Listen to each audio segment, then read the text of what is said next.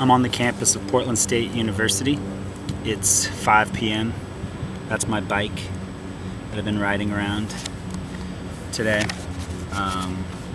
At Portland State there is an MFA program in poetry, and one of its professors is Michele Glazer. Michele Glazer wrote this book on Tact and the Made-Up World, and I'm going to read one of its poems called The Least Part Best. There is the yellow mission-style table lamp and the sack of white rocks to light up the front yard, and if they aren't the things we like, still there is the feeling. Thinking this felt like a new thought, like other people out there were accidents too, and there is always a chance of finding something, and then they owe you.